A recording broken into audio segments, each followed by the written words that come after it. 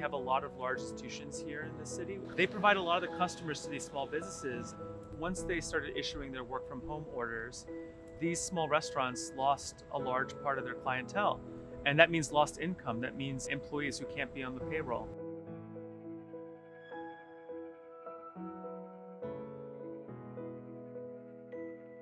The idea was get small businesses working to feed the community that needs it most.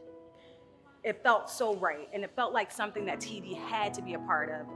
Newark Working Kitchens connects local area restaurants and provides them with a meal order of about 200 orders per day, and takes those meals and then delivers them to vulnerable populations in Newark. The program is helping us to keep in the worker, helping us to keep going with our expenses, such as food, such as rent, such as electric bill, is really make a big difference for us. I was afraid of how I was gonna be able to make my income, take care of the bills, take care of rent. Audible said, hey, we have an opportunity where we can help these people out. I pick up food from different restaurants and I deliver to places like low-income communities, elderly buildings, and hospitals. Trust me, the meals are needed. The kids come, the parents. I don't see no hungry faces in there anymore. You couldn't turn on the news without seeing the long lines of people waiting for food. We had a responsibility to support that community.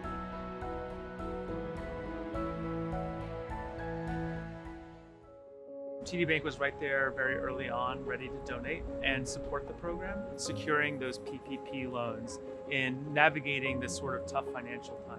By providing small businesses with guidance, TD Bank was very crucial in keeping the program alive. The responsibility we all have to the recovery of the communities in which we operate is real, now more than ever. We know with all the country going through tough time, if anybody can do anything, he has to do it to keep everything running. Well, even when tough times come, we're still able to lift people up. Businesses that thought they weren't going to be coming back as a result of that pandemic are back.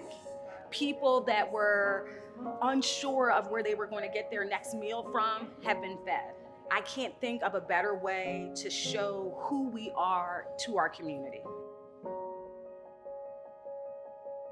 It took a pandemic to make us realize how important each other is. With sponsors coming in, like you guys coming in and talking to us, finding out what we need, what we're doing, where we're trying to go, along with the food coming in, we've been good. God bless us.